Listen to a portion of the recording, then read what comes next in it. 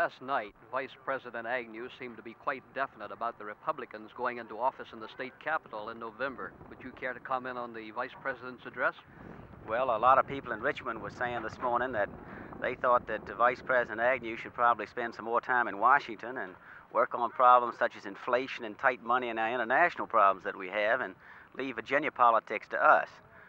We think that that our Democratic ticket is going to be elected in November, and we think that the momentum is beginning to pick up for us now.